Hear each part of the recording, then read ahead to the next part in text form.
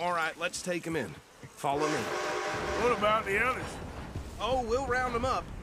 Anders back there is the brains of the operation, and that's really saying something.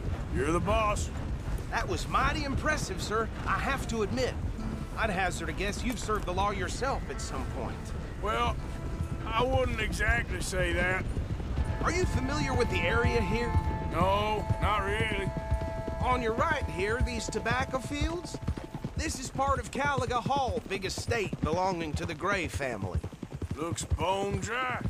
Yes, we are in dire need of some rain round here, let me tell you. The Grays have lived in Caliga Hall for generations. Fine people. My family's been working for them for years. Sheriff Gray's the one I know best, of course, but they own half the businesses in town. Which town? Rhodes, sir. You don't know it? Where we're headed right now. Ain't what it was before the war, but it has its charms. I'm sure you already know of the Braithwaites.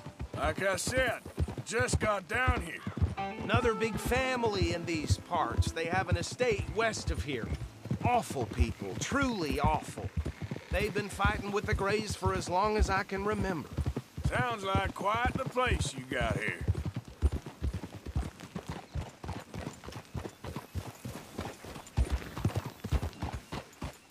Here we are. Welcome to Rhodes. Up there on your left is the Rhodes Parlor House. Very reputable saloon owned by the Gray family.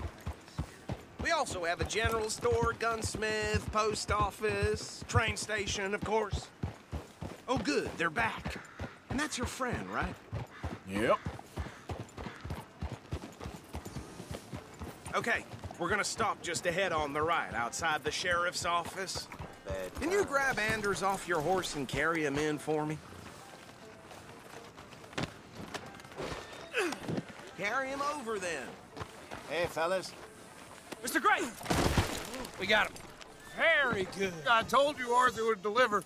Man has a passion for justice. That's wonderful. So, about my friend here? Your idiot friend is free to go. But no more trouble from you, partner. I promise you, this was all just a big misunderstanding. However, I want to thank you from the bottom of my heart. I'll pretend to appreciate that. Mr. McIntosh, it has been a real pleasure. The mostly good citizens of Rhodes, we welcome you. Well, we're just honored to be here. And make your friend behave. We got enough trouble from some of the residents, old-timers who've gone, sadly, to seed and lost their dignity. How terrible. Come along now. I will keep this fellow on the straight and narrow. Come back and see us sometime soon. Excuse me, gentlemen. Bo, these better be ugly rumors. Is it true you were seen talking to that wretched Penelope Braithwaite? I can't thank you enough. Where have you been? Around. And where you staying? I'm renting a caravan on the edge of town behind the church. It's horrible, but no one comes looking. The whole town is trapped in this interminable feud between the two families.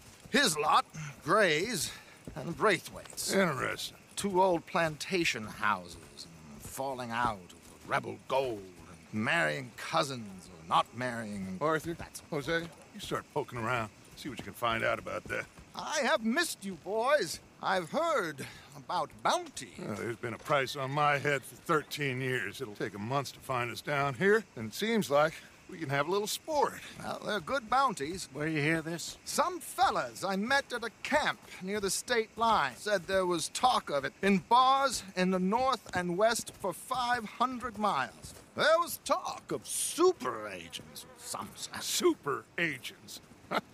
I'd love to meet one. It's just talk. I'm sure it is, but I couldn't not tell you. Stay out of trouble. Thank you, gentlemen.